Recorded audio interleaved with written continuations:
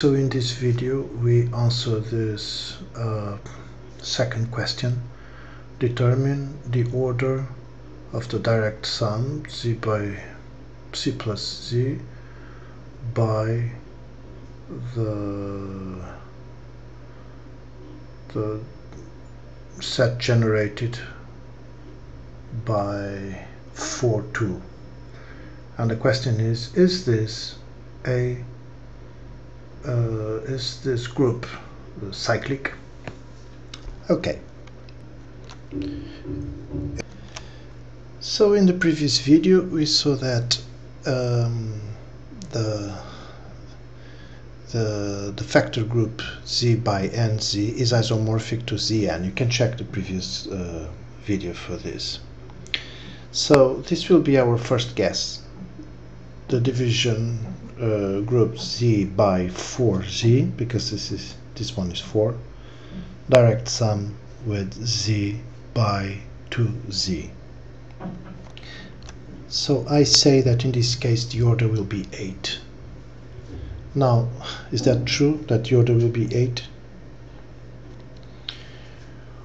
Well, looking at the set generated by 4, 2, we will get 4, 2, 4 plus 4, 8, 2 plus 2, 4, 8 plus 4, 12, etc. Okay, so this will be this set generated by elements in this form, 4n to n, with n in the integers.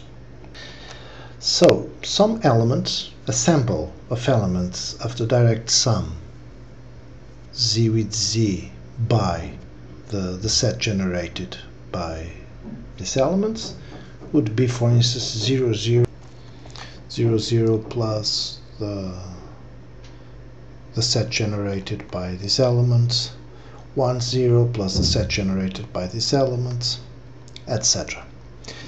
All these elements of this group are distinct.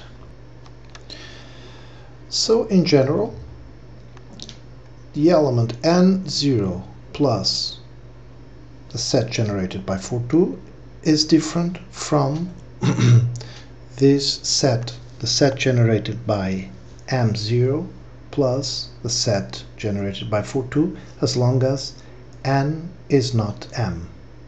Okay? I made a quick note here. This might help some people that remember these things about the left cosets and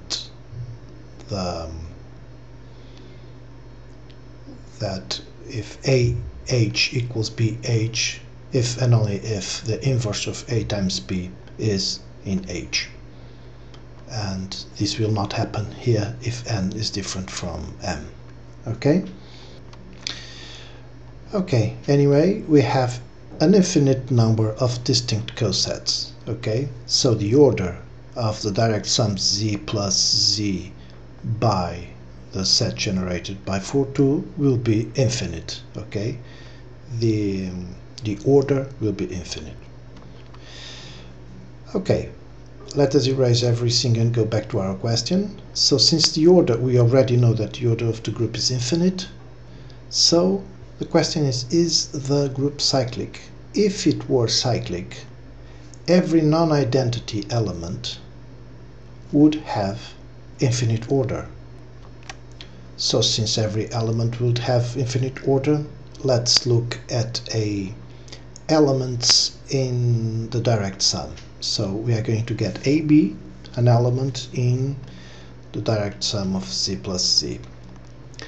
But we are going to pick an element that is here in the direct sum, but not in this set. Okay, so we need an element like this to have AB plus this set generated by 4, 2, and we want to see if we have such an element of finite order. So let us see. I say that the quickest order to work with is order 2. So let us try to find an element of order 2. This is really small and quick. Okay, so we are trying to find an element of order 2. We have AB in the direct sum, but not in this set, in the set generated by this element. So we need AB plus the set generated plus AB equals the set generated would be equal to 0, 0. So if this happens, this element will have order 2. Or in other words, such that 2 times AB, that's what is happening here, AB plus AB, 2 times AB plus 42 equals the identity plus 42. So this element would have order 2.